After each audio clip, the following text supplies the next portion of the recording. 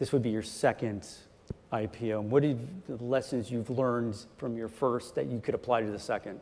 Don't do it.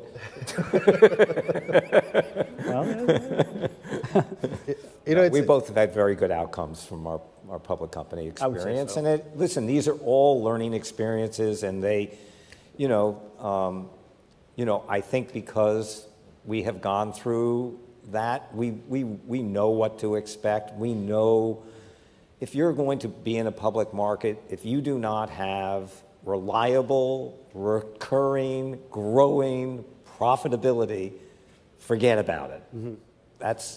Those are the metrics. And yes, maybe people get sideways for a minute or two and suddenly get exuberant about, growth over, profitability, and then they wake up and go, well, maybe that's not the best idea.